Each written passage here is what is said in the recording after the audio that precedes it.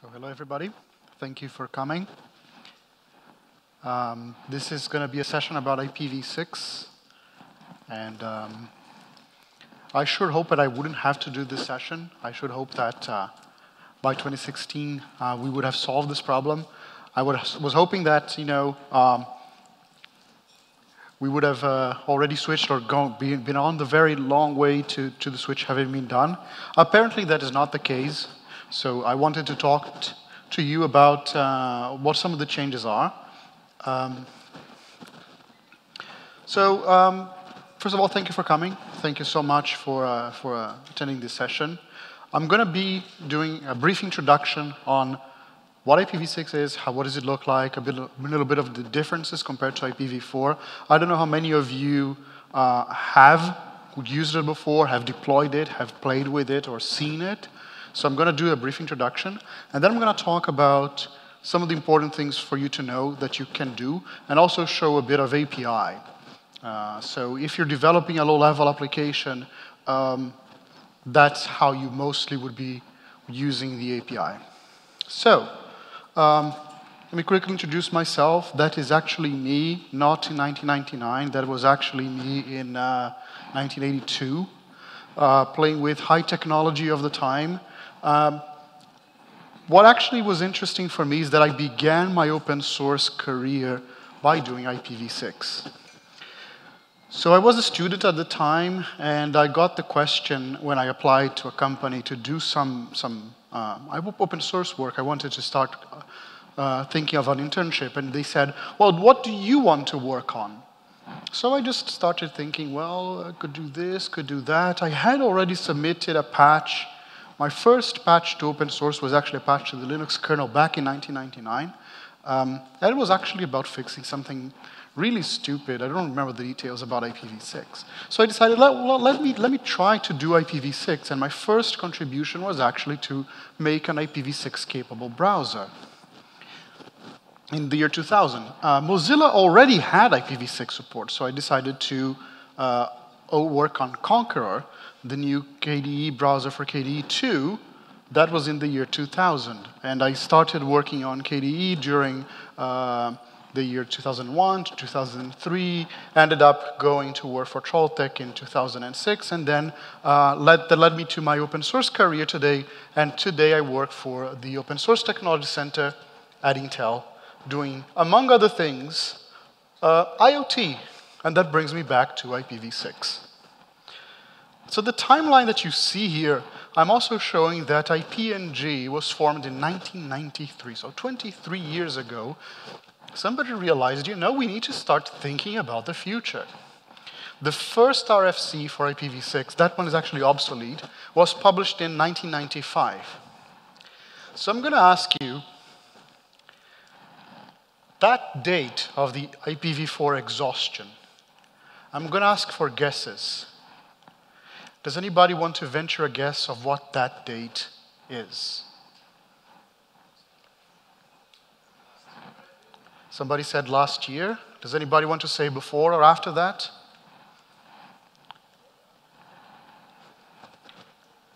Sorry? 2014? The correct date is actually 2011. So IPv6 has been exhausted in the main pool by the Internet Assigned Numbers Authority, IANA, since 2011, January. Later in the same year, Asia, so the Asian Regional Address Authority, also ran out of its blocks. So Asia has been out of IPv4 blocks, except for return and bartering schemes, since 2011. Europe followed soon after in 2013, and North America was in 2015. The only one remaining is actually Africa. So the African Regional Authority still has, according to current estimates, enough until 2019. So you see the situation we're in. We've been predicting that this was going to happen for 23 years. Now, we're still alive. The world hasn't melted down. That means we actually found workarounds. But they're all that. They're workarounds. So, like I said, I'm going to talk a bit about what it is, show the IPv6 API for programming, low level, and then some of the interesting things you can do with it. Before that, what happened to IPv5?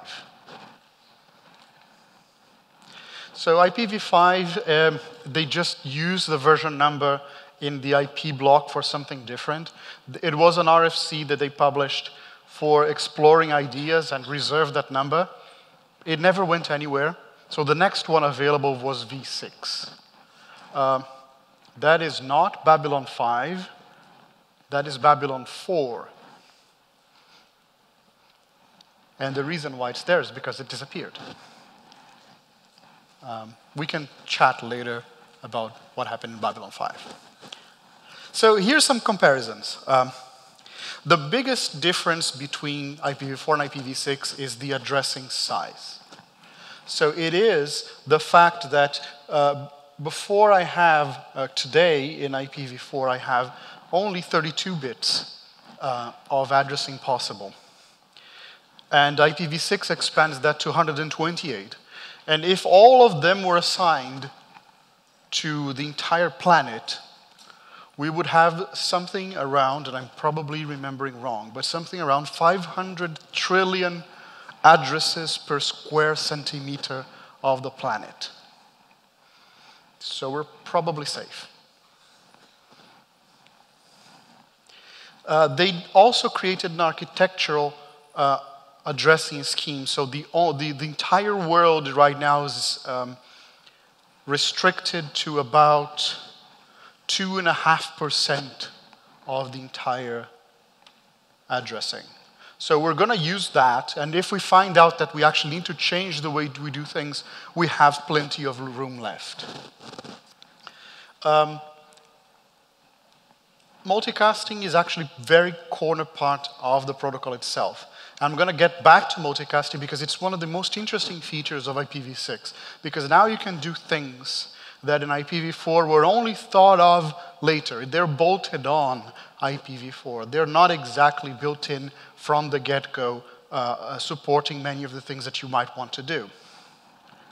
The maximum transmit unit, that's what MTU stands for, the requirement from the protocol is that at least 1280 octets be supported on the wire level. So if you have a transmission interface, for example, that is smaller than that, it would require the fragmentation to be done on the lower level. So an example for that could be Bluetooth, right? So Bluetooth has a frame size of 256 bytes. There's no way you can transmit a packet that contains 1280 in that. So what it does is that the Bluetooth protocol will fragment it and send it multiple packets, multiple frames, I'm sorry, and then reconstruct them before the layer above receives it. So why is that an advantage? Well, the advantage on that is that the IP layer can actually be much simpler. Fragmentation, like I wrote in there, is always done at origin. So the packet is always received at the end exactly the same way that it was sent. In IPv4, a router in between could decide, I'm going to break this and send you smaller chunks completely out of order. So the receiver needs to put them back together.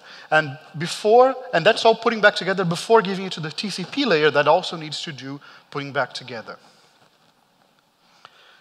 IPv6 has privacy extensions, and the interesting thing is that some of them have come into IPv4 because they were invented for v6, but they're built into the protocol. And even the the link layer address resolution is built in the protocol itself.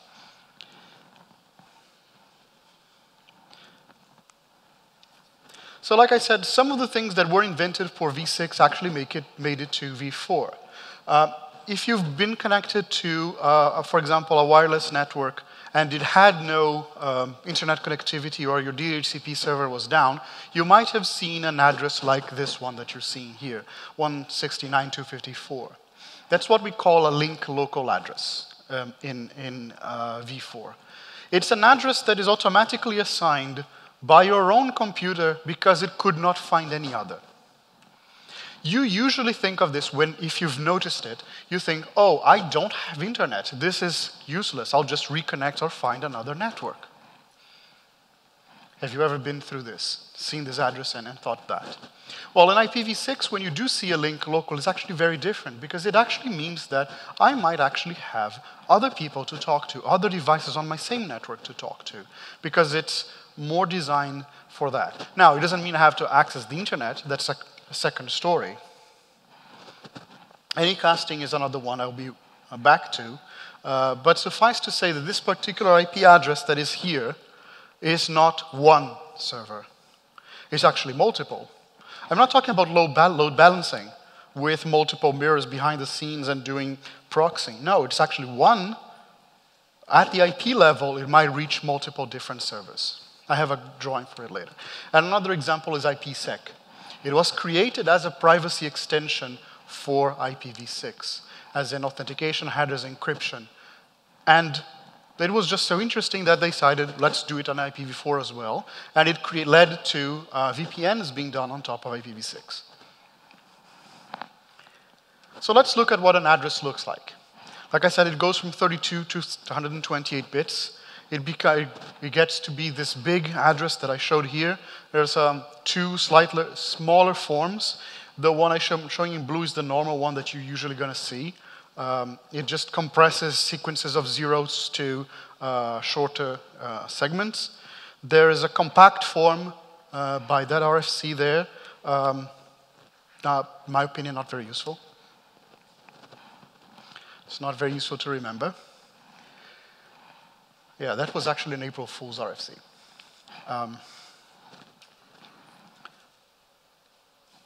Some addresses that we all know are actually made simpler. The local host address is just one bit set, so colon, colon, 1. So every time that you need to type it is actually much simpler. But the idea is, of course, that you're not going to type them because they're very, very long. I mentioned that the devices can configure themselves. So here's how it works. It enables one of the technologies that is more the cornerstone of IPv6 that you're going to see it in practice is called the stateless address auto-configuration. It enables devices that as soon as they connect to a network to communicate with each other without having a DHCP server. And by that I even mean via the internet. The way it works is like this. My device connects to a network. It will send a packet asking, is there any router around here? The routers receive it and say, yes, I'm a router.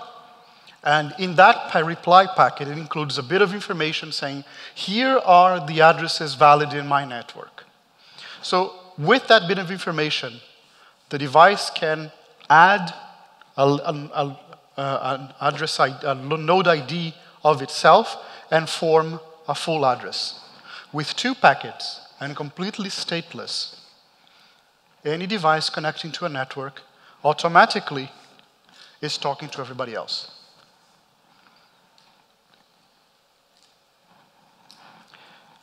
It can use, the router can include a little bit of more information, say, hey, by the way, there's a DHCP server you might want to check for more information, like DNS servers, NTP servers, WINS servers, printer servers, domain searches, or in the other information that DHCP has.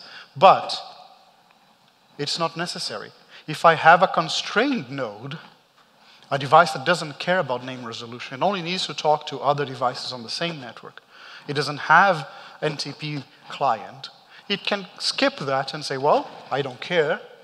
I'll just stick to the information I had. And that's enough for me to talk to every other node in my network, in my organization, and even to the internet if I wanted to.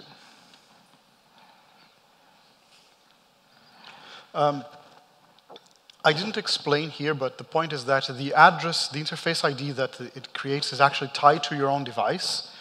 So the question some people ask is, what about my privacy? So what happens if I connect to another network? Will it be able to tell that it's the same person? So the typical case is you go to Wi-Fi hotspots, right? So you go into this cafe, and next you're in this other store. Well, that bit of information might be interesting to some people, to especially advertisers, saying, well, this person likes coffee and jeans. I might be able to sell him something. So IPv6 has created temporary and random generated addresses. The way it works for the one in the left column is they're completely random. You've got 63 bits of randomness in your address. It means that every time, every 12 hours more or less, rotated after a time, your address changes. And every time you connect to a different network, it changes. For somebody tracking you from the outside of that network, it's completely impossible for them to know that it's you. Because every time, or after a time, your address has changed. They don't know it's you. Now, of course, this doesn't include tracking by other means like cookies, right? This is the low level, the solution from the IP level. And of course, your browser needs to have that kind of functionality to avoid tracking and other application layers as well. Whenever I talk to people about this, they go, well, what if I want to reach my server? What if I, for example, acquire resources on my network? Example, I have a port forwarding into my machine, I'm sorry. If I have a firewall rule that allows my host to be reached from the outside if I want to remotely administrate. Well, one solution, of course, is always to use manual addressing. Another one is this new one. It's not yet common on Linux. It's called opaque, but stable but opaque addresses. So it is the result of a pseudo-random function. They just bunch a bit of information together that depends on some secret known to you, the SSID of the network you're connecting to, and some other information. You can read the spec to see what. And what happens is that every time you connect to that network, you've got the same address. But you connect to a different network, it's a different address. So again, it prevents tracking when you connect to different networks. They won't know that it's you. Interestingly, you can actually use both at the same time. So that means your machine will configure locally an address to be reached, but when it sends out a packet, it uses the random one.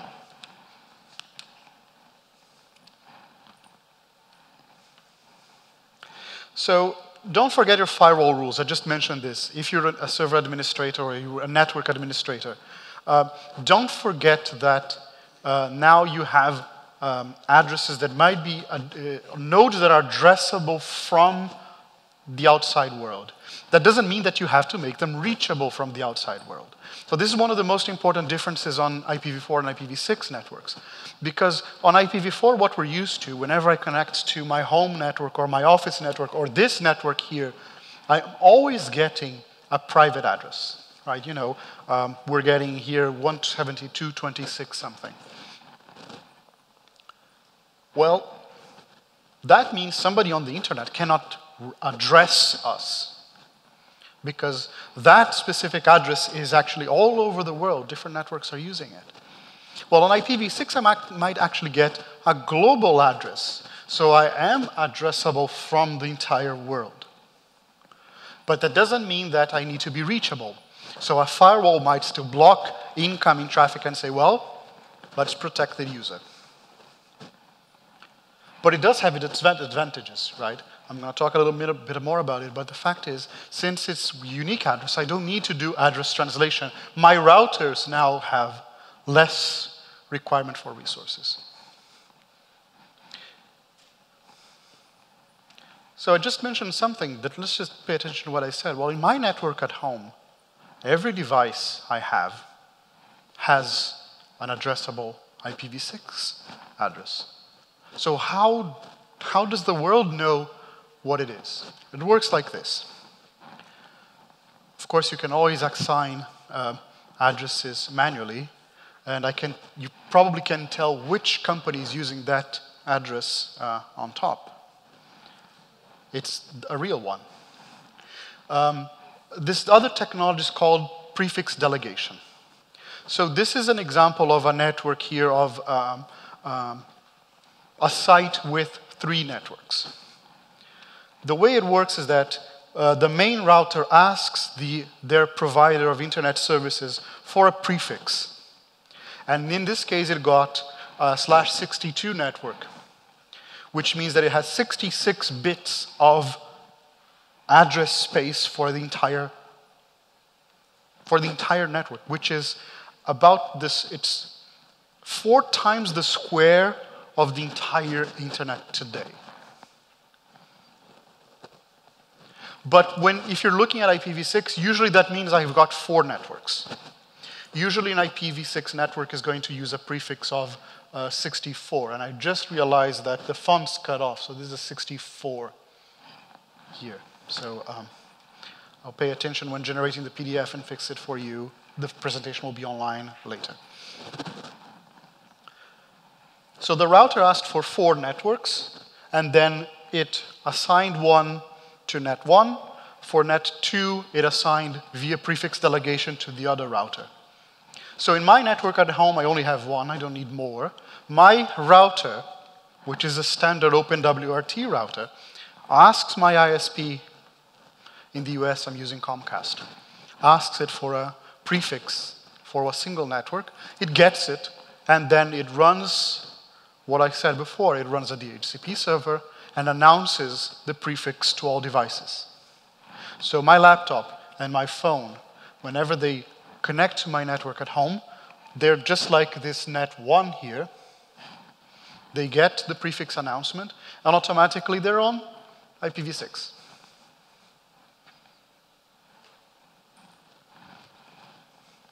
I mentioned the casting. So let's just look at what they are. Unicast is the normal one that we usually think, which is reaching 1, right? Unicast, it's a 1-to-1 communication. My sender here is the blue one. I'm trying to reach the green one.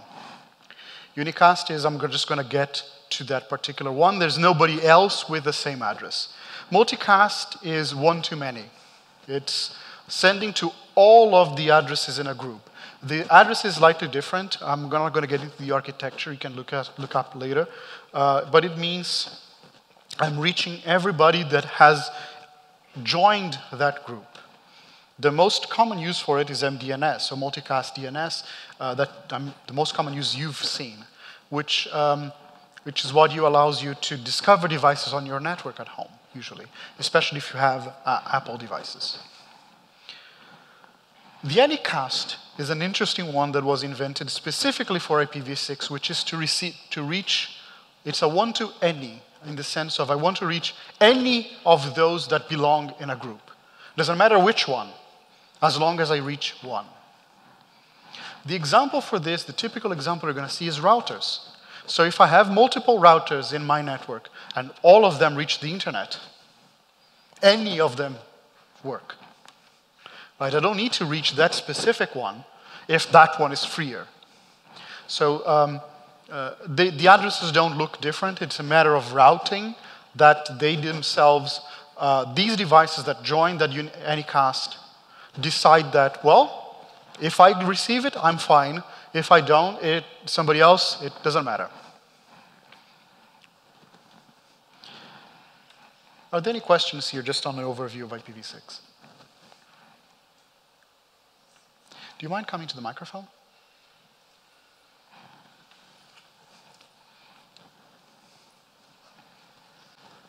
Hello. Isn't it any FCS like in layer 2 of IPv6 or no? You know, there is FCS thing because you said there is no, it's the originated bit size will be send and receive, and there is no fragmentation by. Isn't there any FCS?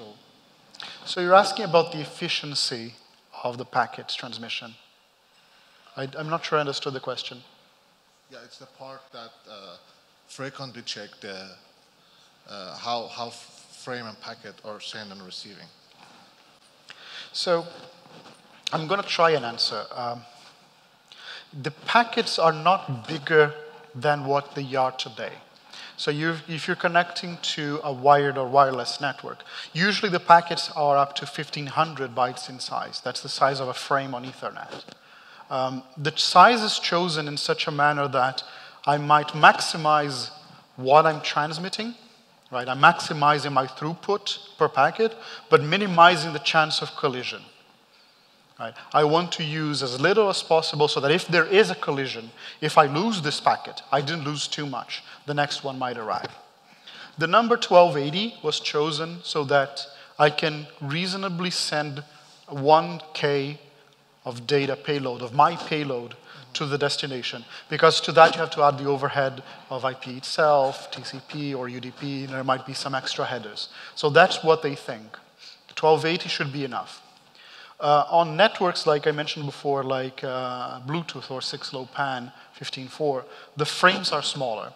So the lower layer needs to fragment them, and they do it. The frames are smaller exactly so that they actually avoid the collision. So that the frames, if there's a collision, there's little loss of data, and they can be retransmitted by fragment as well. Did this more or less answer the question? Yeah. Yeah. Okay. Thank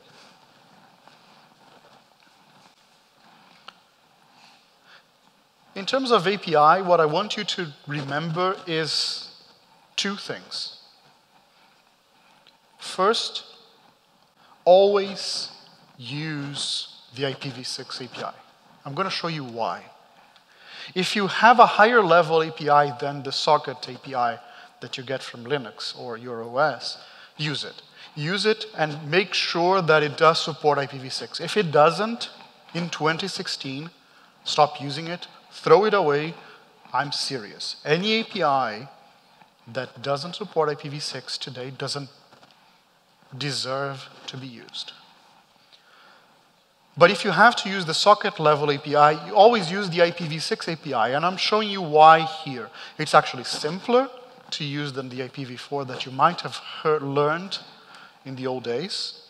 It supports both, so you don't have to care about which one it is, and you don't have to assume anything about the address. The other thing I want you to know is actually don't assume anything about the address. So let me give you a challenge. A URL is like this. Scheme, host, port, path, query, and fragment. I want to construct this URL for these pieces of data here. Note the part about having colons inside the host name and a colon separating the host from the port. Who's seeing a problem? Yeah? So what happens is that it actually adds these extra brackets in the address. So my example is don't assume that you just can construct URLs by concatenating things. Don't do that. Use a proper API for it. Right? If you have an API for URLs, use it. Don't try to construct by hand. So you don't forget the brackets. So let's get to the lowest level. The lowest level is a socket address. A socket address, I'm sorry if you can't read everything from the bottom, from the back. I actually tried to make it big. It's the same thing as it used to be for IPv4. You've got a socket address, INET, INET, Internet, or Internet 6. It has the family, which is v4 or v6, a port number, an address, and IPv6 has 2 extra bits of information I'm not going to get into. But one of them, to be honest, in 20 years of using IPv6, I've never used the flow info. The scope ID is interesting, but I'm not going to get into. There's this other API that was created at the same time called socket storage. The idea is that you put it into a union with everything that you have. It will be big enough to contain everything you need, including, as an example, Unix socket paths. So how does it work? I'm actually not going to ask you to look into this.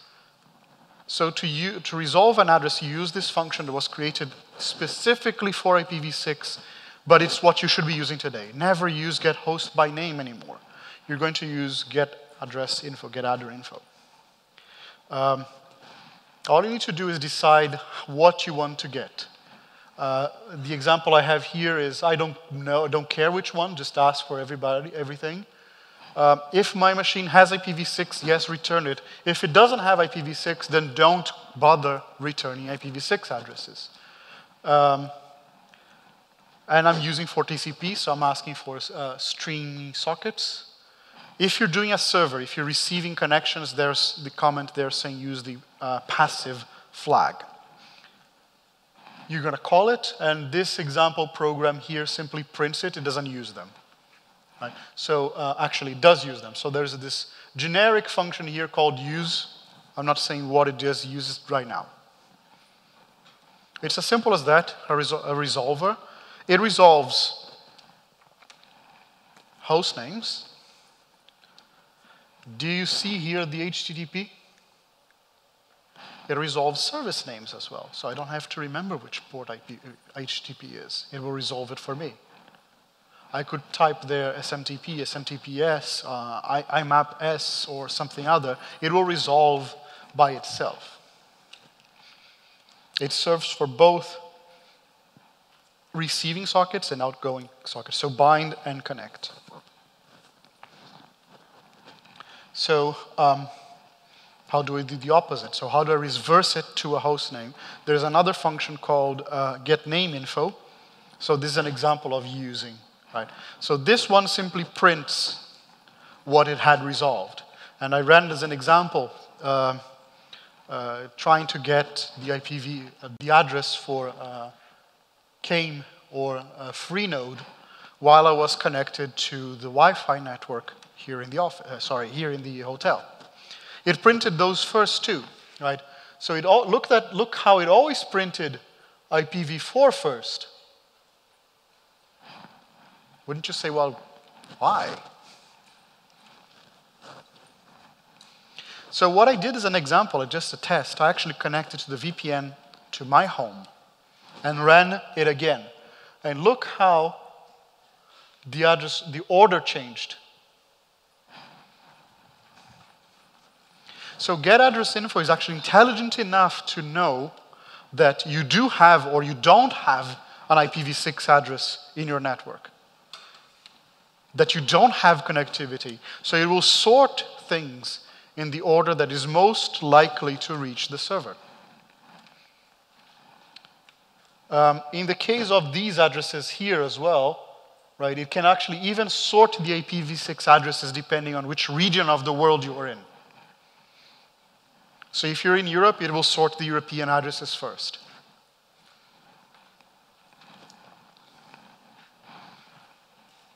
Well, let me make a connection. So I'm going to connect to the host. If you've written low-level programming, you know socket and connect.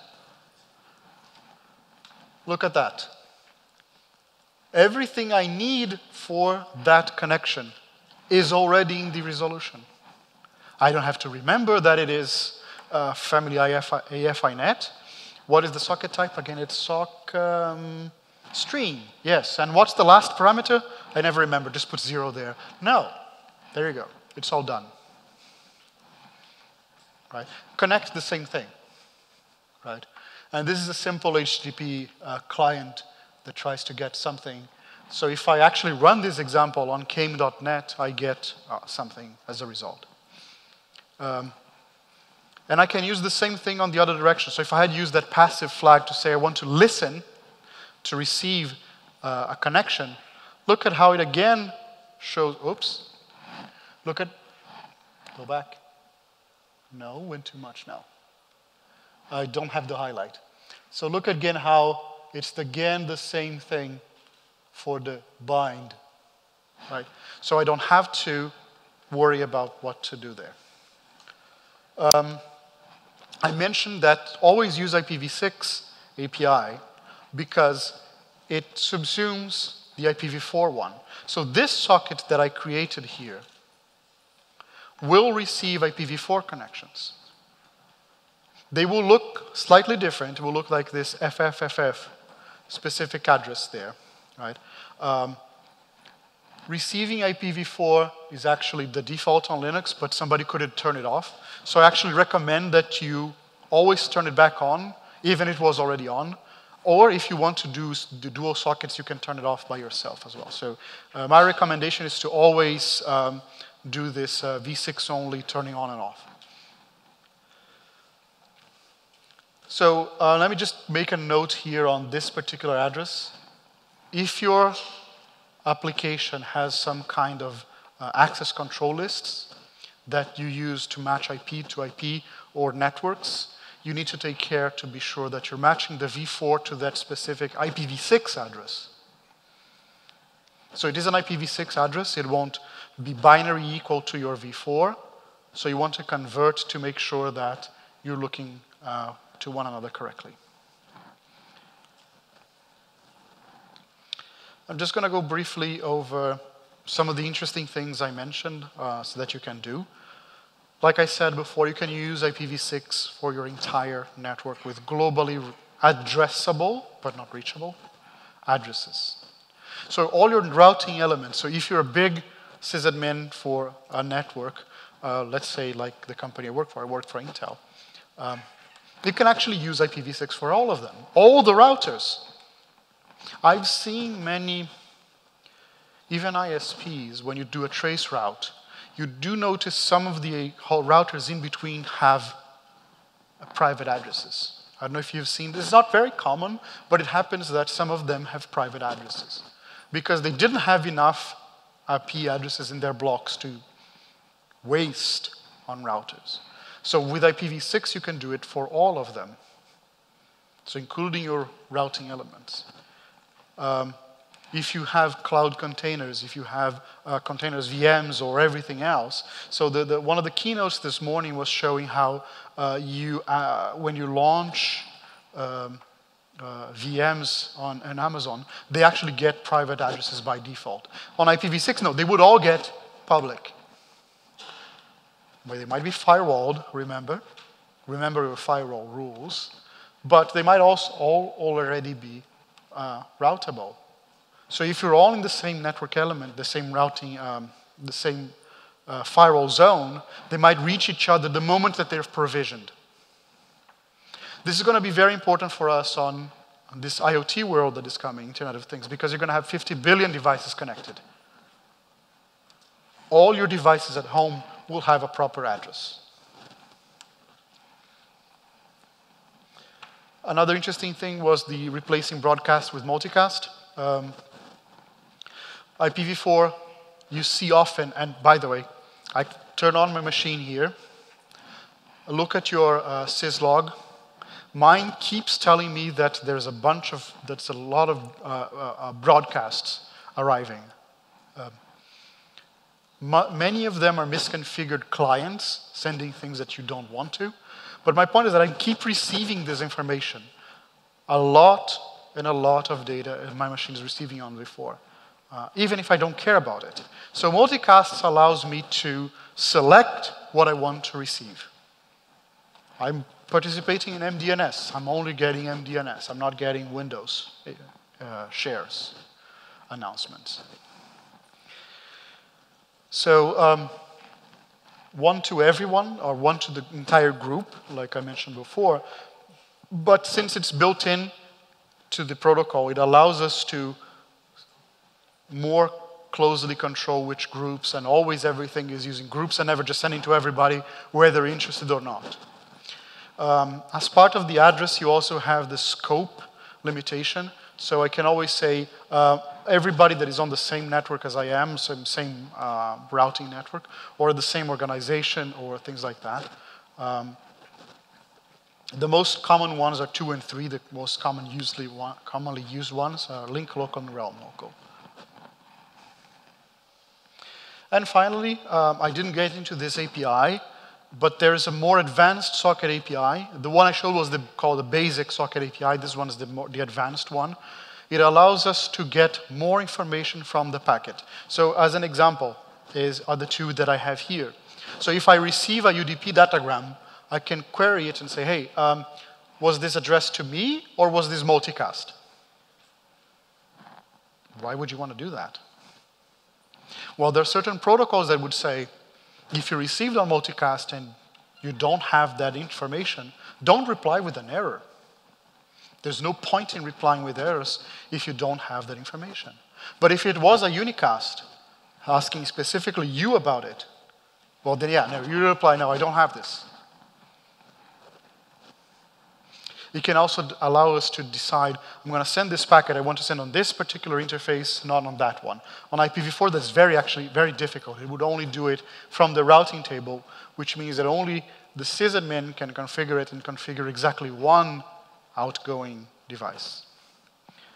Now, this was again all created for IPv6. There are equivalents for v4 on Linux, so IP packet info, but it doesn't exist in other systems. This API is standard. This and one exists in all the operating systems. It exists on BSDs, it exists on Mac OS, it exists on Windows. The v4 doesn't.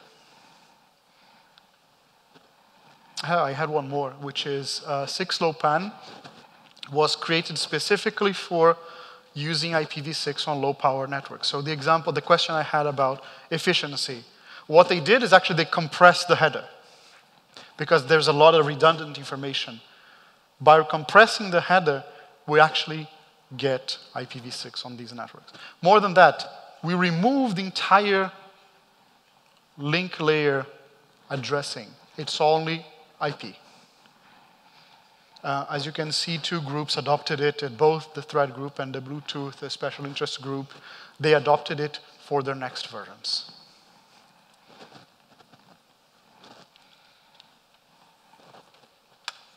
That's what I had. Any more questions?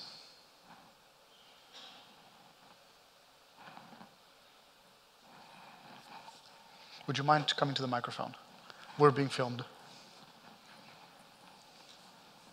Okay, so actually it's a bit of a philosophical question perhaps, of course. But actually two of them. No, one philosophical, one slightly different. So the philosophical one, how long do you think a lot of people, even with some connection to the IT industry, will keep thinking that they are actually safer by using IPv4 behind the NAT than just using IPv6 with a stateful firewall? Because I've heard that from a lot of people that, oh, I've got a private IPv4 address, I'm safer. Okay, so that's an interesting philosophical question. I won't spend an hour on it.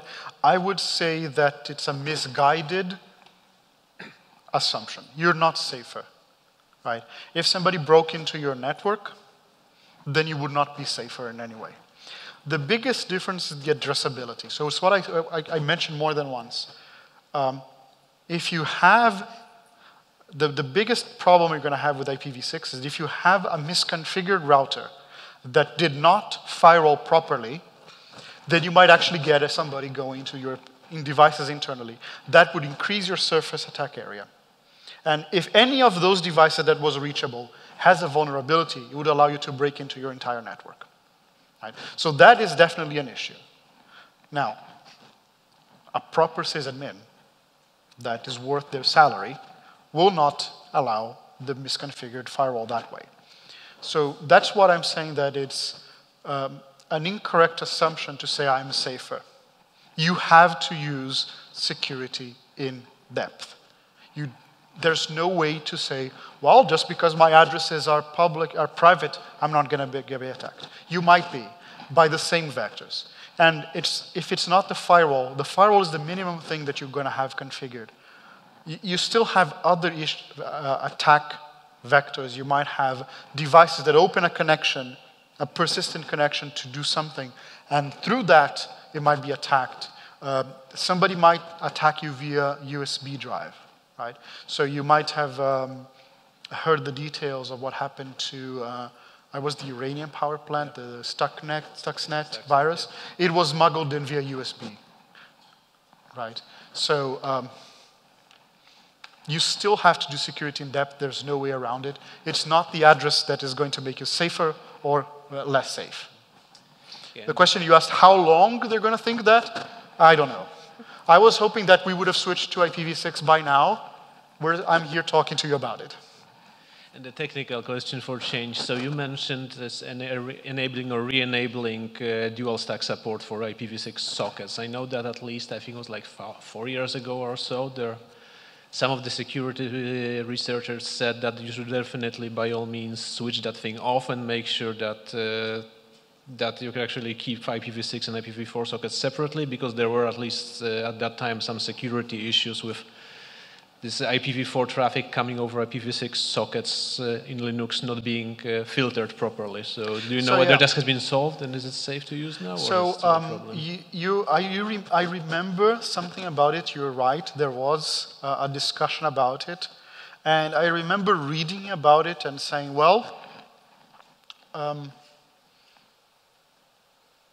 it's not an intrinsic failure. It's not because you turned it on that you're going to be more vulnerable.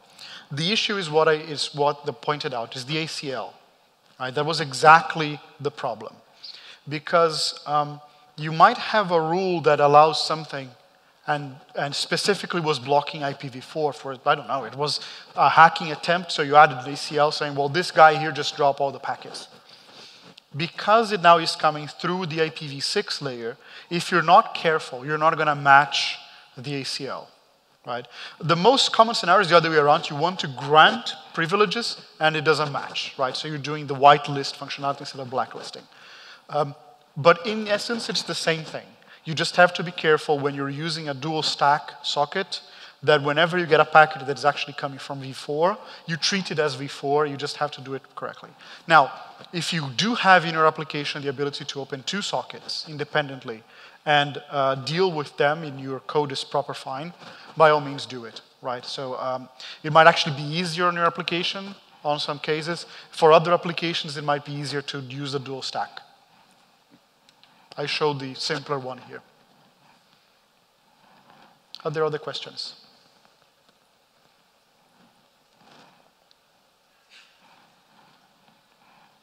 Okay, so thank you so much. I'm around until next Friday because I'm coming to the other conference as well. If for those of you, if you want to talk to me more, I'm usually by the Intel booth. I'm very interested in making sure that IPv6 does get deployed. I'm happy to help you answer questions. If you have a problem like, let's talk about what happened in that security announcement, I'll be happy to chat with you. Or if you want to talk about other networking aspects, IoT, I'm there. So thank you so much for coming, and happy conference, happy continuation. I hope to see you tonight.